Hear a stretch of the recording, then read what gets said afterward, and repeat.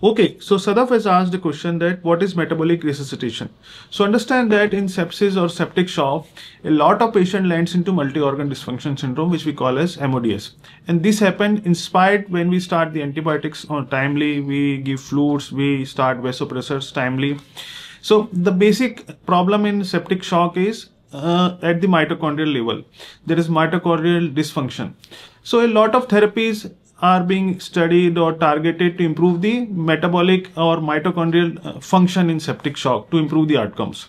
So in 2016, Paul Merrick posted an article in which they tried three things: thiamine, ascorbic acid, and hydrocortisone to improve the mitochondrial dysfunction, because the patients may develop thiamine deficiency or ascorbic acid deficiency during sepsis, or they may be having previously, which is required for mitochondria.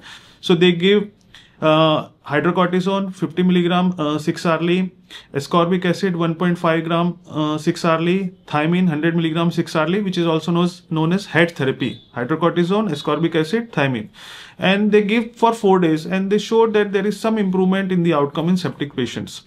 So this is still debatable, not in the guidelines. Some tried, some not tried it, but this is metabolic resuscitation. Do read more about it.